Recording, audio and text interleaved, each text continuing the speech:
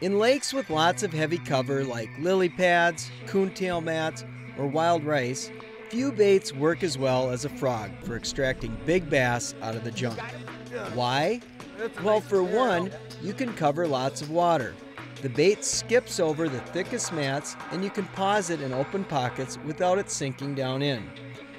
The best frog baits are hollow-bodied, with 2 hooks hugging each side pointing up, keeping it virtually weedless even if it lands on its back.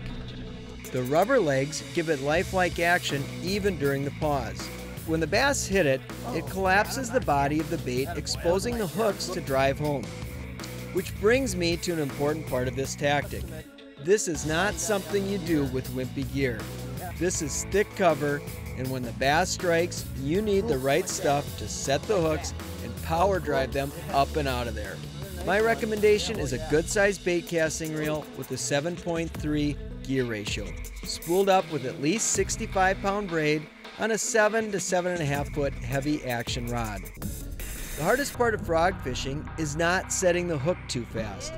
Oftentimes the bass explodes and they miss the bait. If you set the hook there, and then it just comes flying back at you. Whereas if you resist that temptation of pulling the bait away, they'll often take another shot at it. By waiting that half second until you feel the fish, you'll greatly increase the number of hookups.